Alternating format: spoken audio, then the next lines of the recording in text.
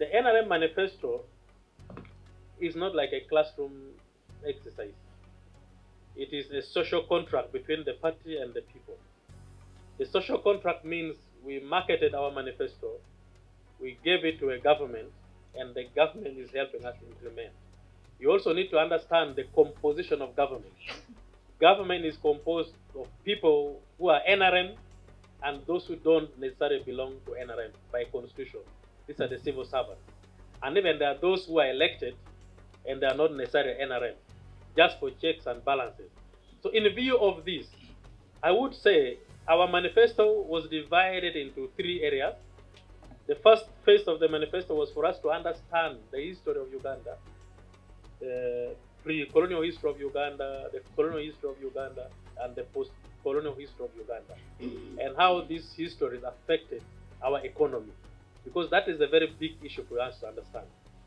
And when we got independent, from 1962 up to 1986, that NRM government came, what was the state of the economy of Uganda? Uganda was a failed state. So NRM picked Uganda from 1986, when Uganda was in total ruin, in total chaos, and started building structures, manpower, gaining investors' confidence.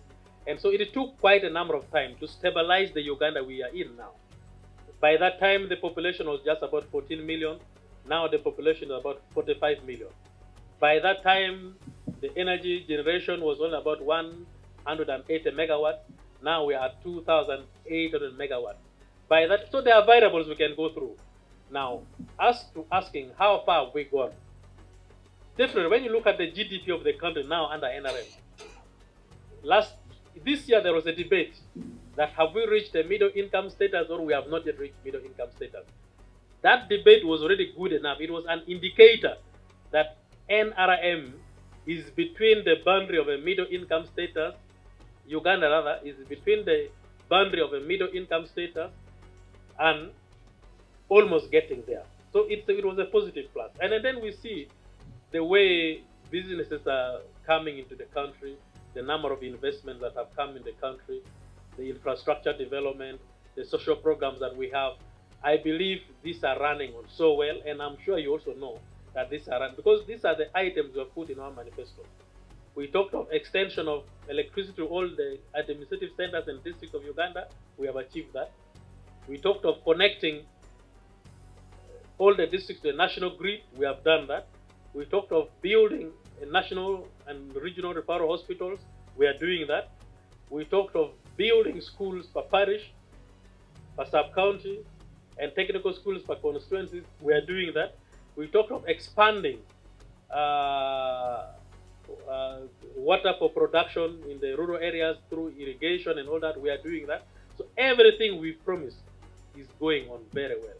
We talked of parish development model when we were coming in this Sanja. I'm sure you have seen it has started. Money has been rolled out to the parishes, and every parish will be getting 100 million per year. So all these are indicators that we are moving in the right direction. So, and we have just been in office for like about a year. How much more shall we cover when we finish this term?